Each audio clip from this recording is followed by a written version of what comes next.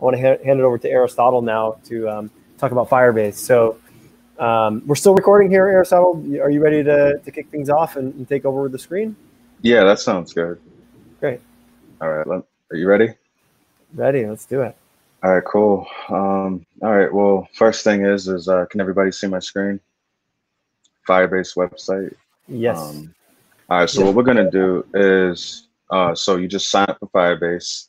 Firebase is basically a NoSQL cloud-based database. And, you know, it's very similar to Strapi in a way. It has pre-built like authentication, and it actually has, you know, a few different, I think it has 2 different ways you can structure the backend in terms of the database. So it's pretty cool. So yeah, I mean, we're just gonna set up create a new project, and you know, we'll just call this like test, you know, Jamfire, and oh, whoops. All right, and then just create it, and just continue, and want to create a new account.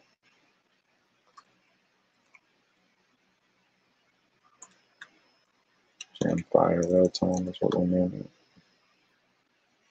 And we will accept the terms and conditions and create a project.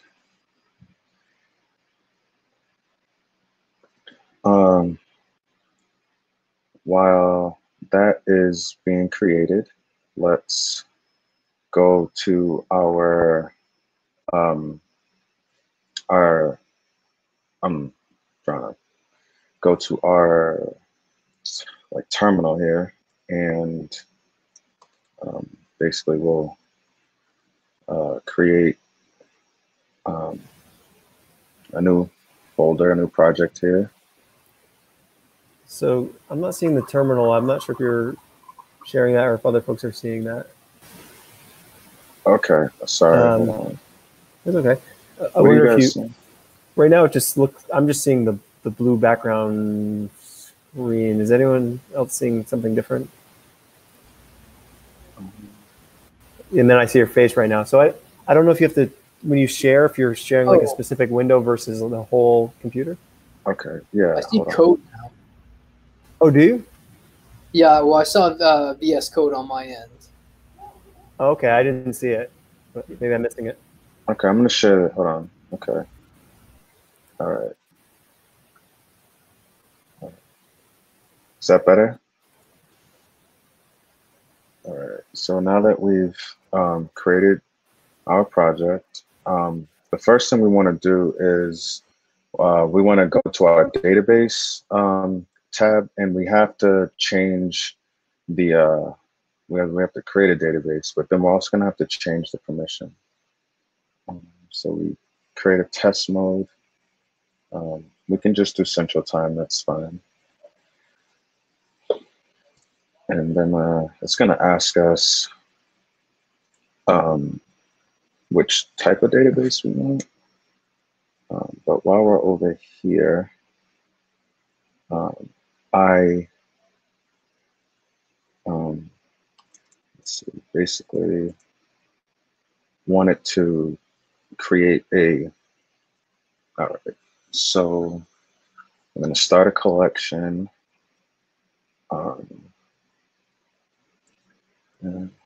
Sorry. Oh, whoops, wrong one. All right, cool. Glad we caught that.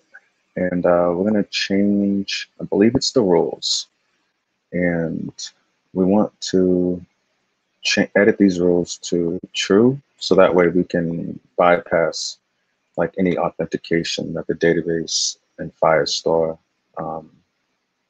requires.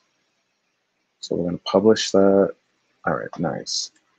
And then we're going to go to our terminal. And I'm not sure how many people are new developers, but I've only been developing for about 2 years. So, you know, every time I see a presentation, I think it's kind of helpful for the presenter to like not assume that I know something that maybe I should know, because it's oftentimes so much information coming at you. But essentially, we just want to create a React app. Yeah, so create, what is it? What is it? Yeah, create React app, create React app. And then we can name it,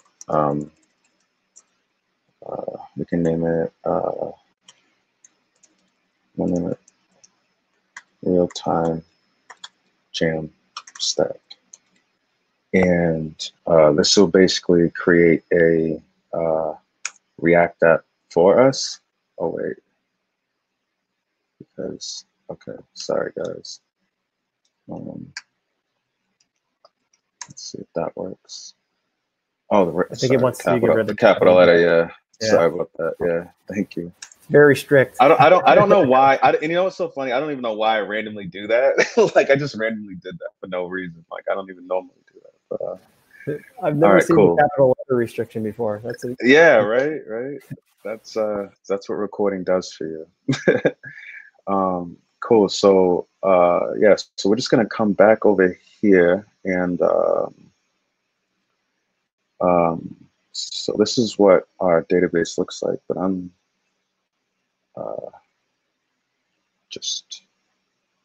oh, here we go. So here's our configuration for our app. And now we basically need to configure the SDK that we're gonna use in our React app. So we'll name this Realtime JAMstack. Hopefully that's cool.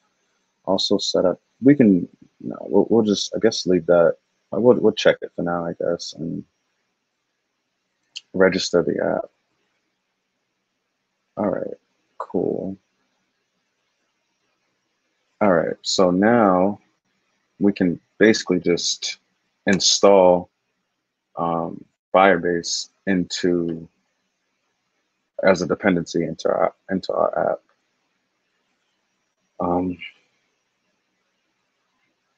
So I'm not sure why it's just taking a little bit of time, but we'll get there. Here we go.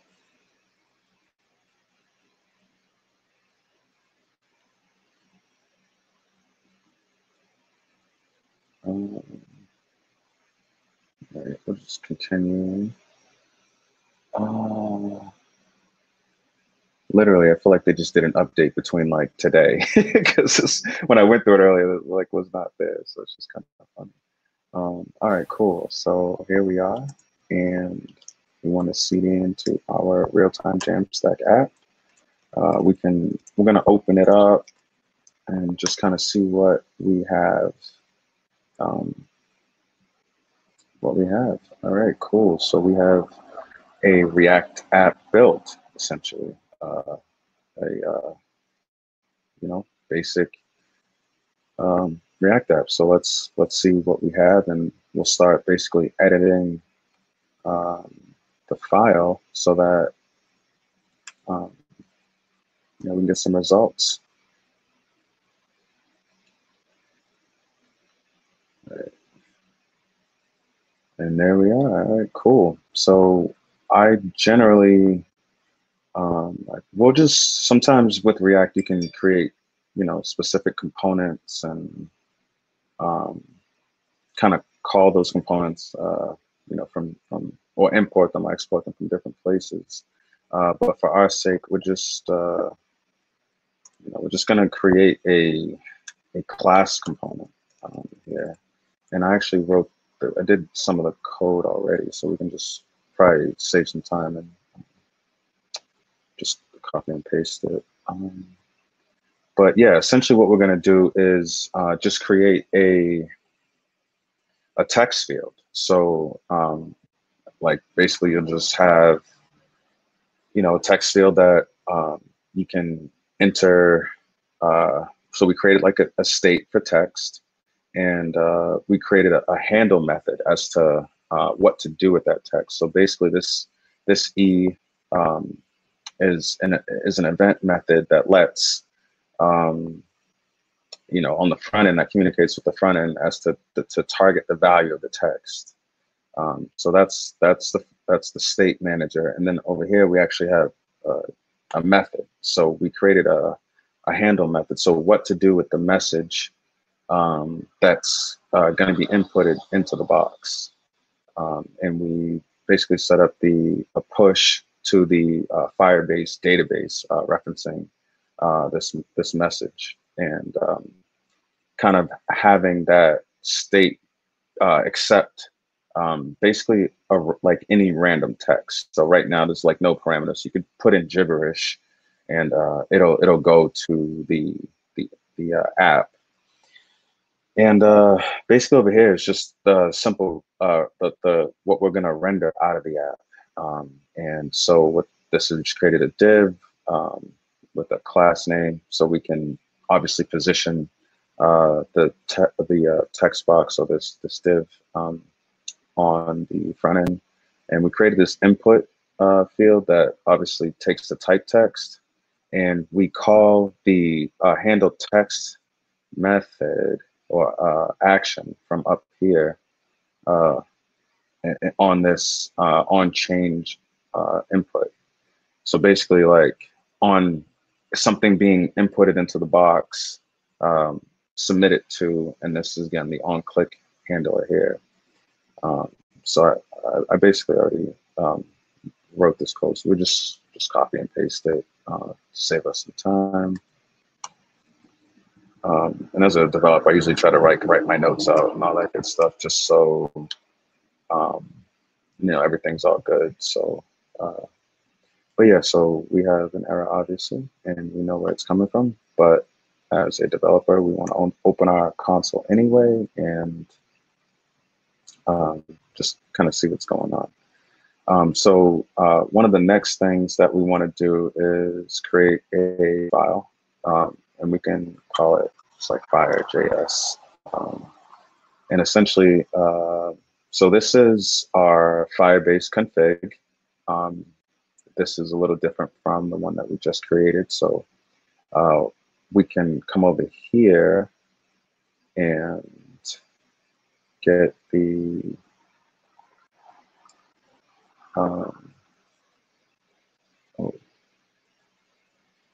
we can get the wait, I'm just the database.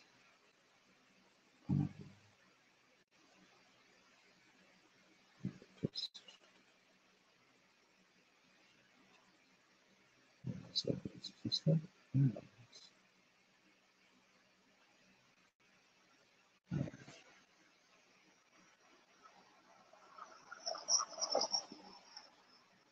Oh, sorry. Here it is, the config. So yeah, we just want to copy and paste the Firebase config, and basically we want to import. I think it's import Firebase from Firebase.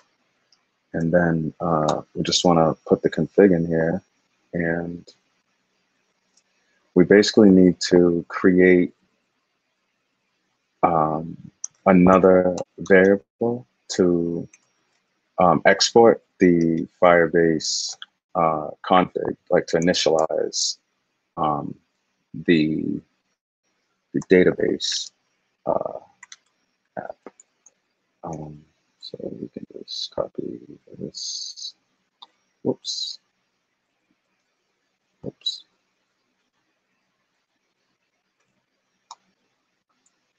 And then we can export default file.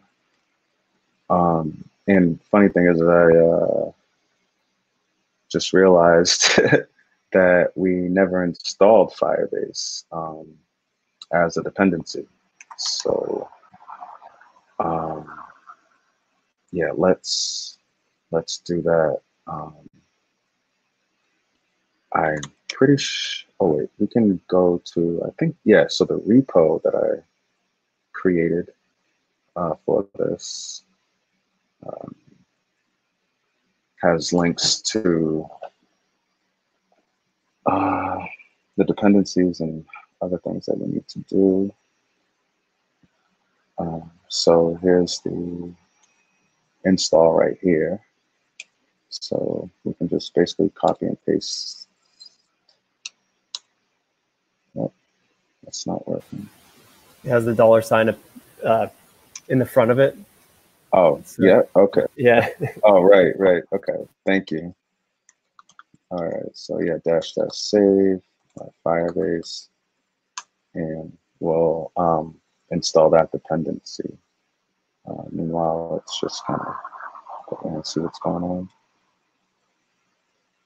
And you can check your package JSON and see if, or see when the Firebase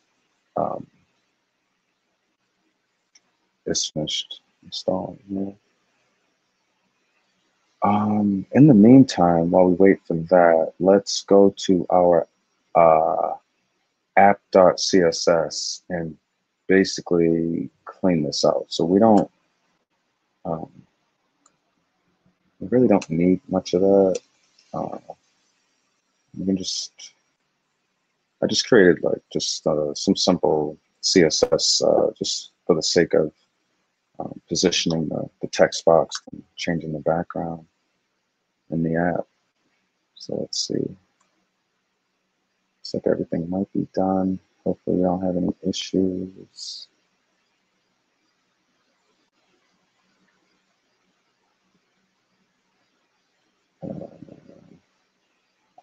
Here we are. Okay, cool. So we have our input field and we have our save button. Let's go back to our Firebase console, to our database, and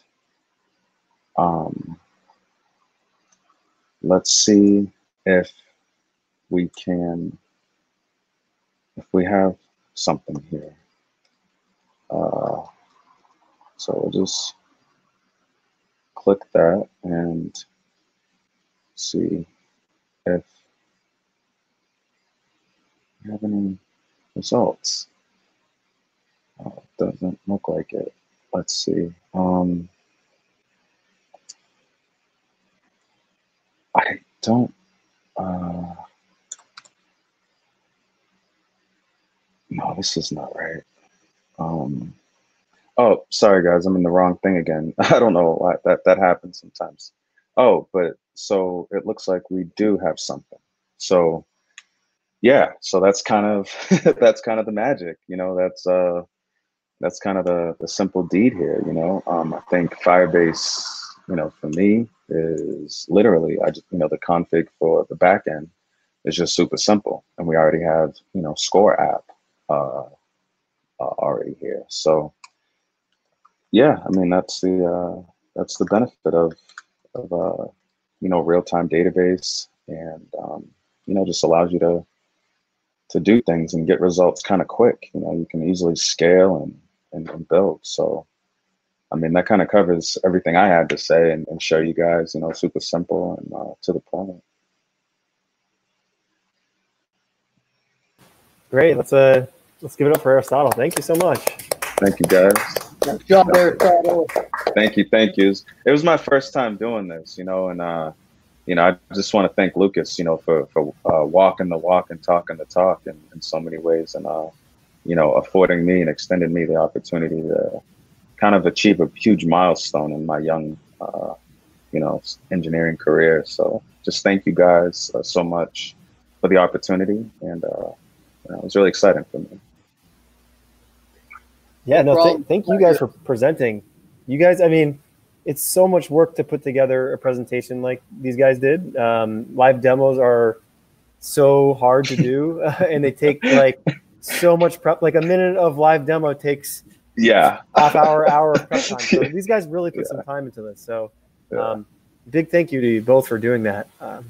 So I was thinking, it's about 7:40 now, so we have like 20 more minutes on this, and I was thinking of just doing questions. I'd like to kind of group them maybe if we could, just because it'll make splicing up the video afterwards. I'll put Jesse's questions with Jesse's video, and I'll put Aristotle's questions with Aristotle's video. So since we just saw that presentation, do you want to do some Firebase questions first, and then we'll move over and do the Strappy questions second, and then we can have, if we have any leftover time, we can just open up to whatever, talk about whatever people want to talk about. Does that sound okay with folks? So do we have any questions for Aristotle with the Firebase presentation? That's so good. That means I did a good job explaining it. Yeah, I have a question. So so you spun up the service really quick, which was awesome. It didn't like even take a ton of configuration on the Firebase side to do, which was really cool to see.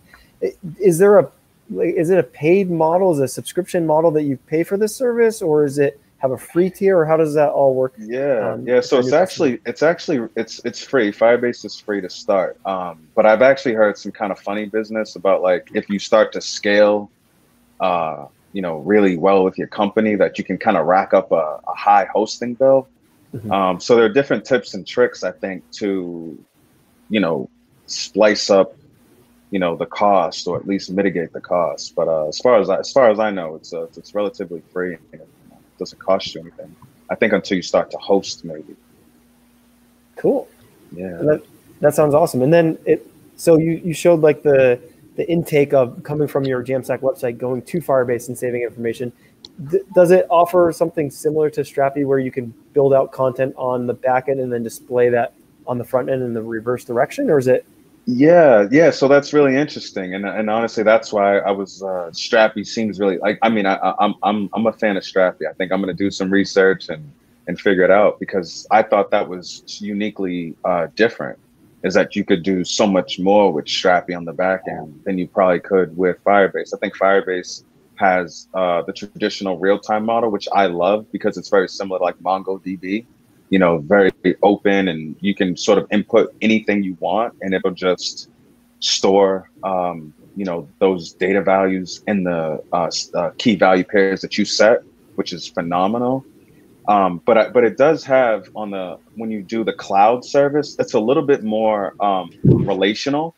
And so I believe you can edit more on the back end, the relationships, and then basically draw the connection on the front end with the input fields and the types. Cool. Yeah. That's great. Yeah, thank you for those questions. Thank you. Sure. Does anyone else have questions for Aristotle?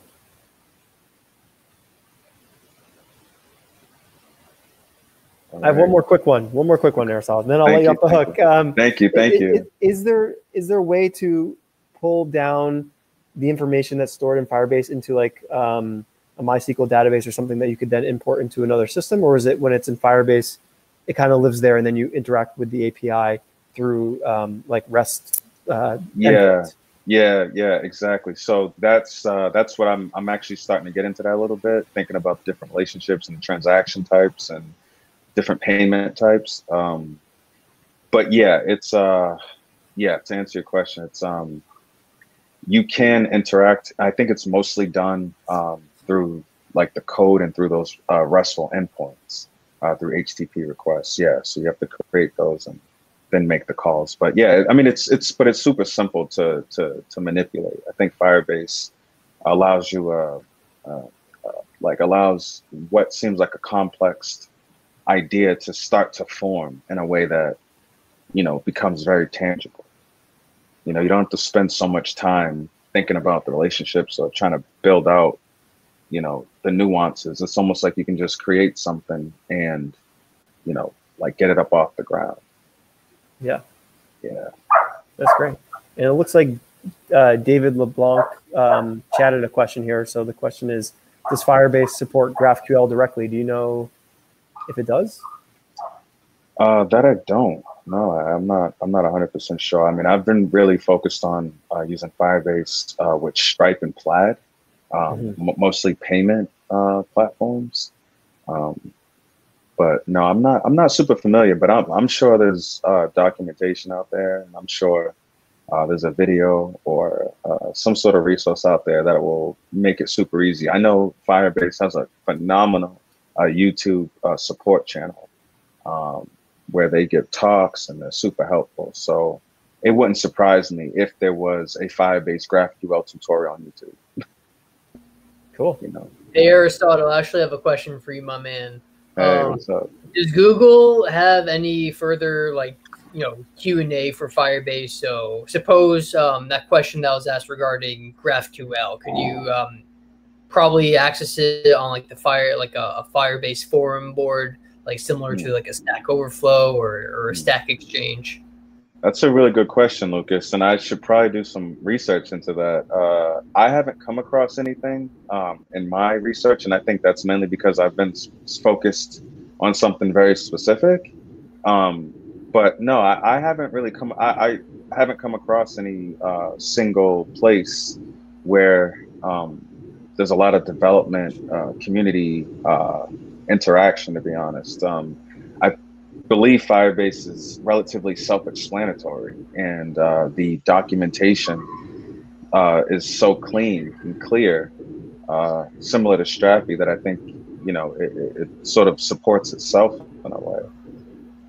But yeah, I mean, I'll do some more digging, and if I come across something, that I'll happily send it to the group and send it to you.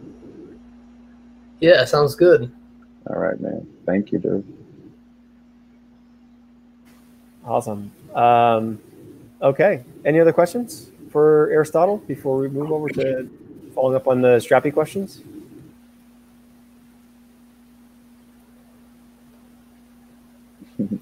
Perfect. Well, thanks again, Aristotle. That was really great. Yeah, thank you. Yeah, you did an awesome job. Thank you. Great job, Aristotle. Thank you, guys. Thank you. Thank you, guys.